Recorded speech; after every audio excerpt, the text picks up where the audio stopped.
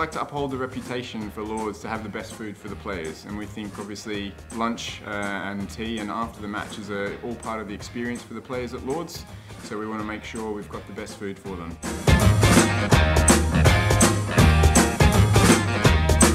We are one of the few venues in the world that actually employs all our own catering team.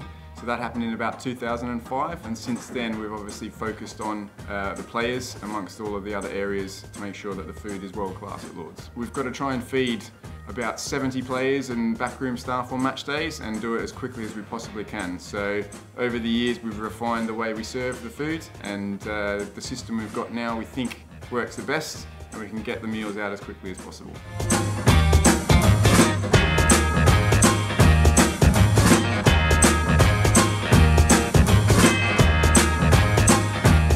Training days we had a choice of 4 main courses. There's always at least 2 meat dishes, 1 fish dish and a vegetarian dish. Always soup to start, and then some salad and vegetables and rolls and 2 desserts. We obviously get guidance from nutritionists, but we like to spoil the players a little bit too, make them feel special when they come.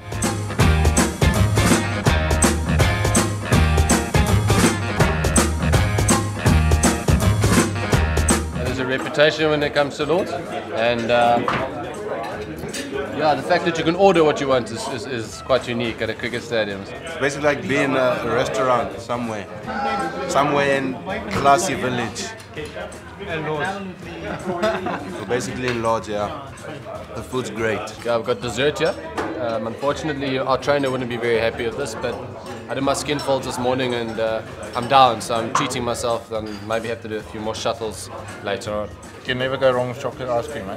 There's a lot of variety, it's different, and the portions are amazing. And it's free.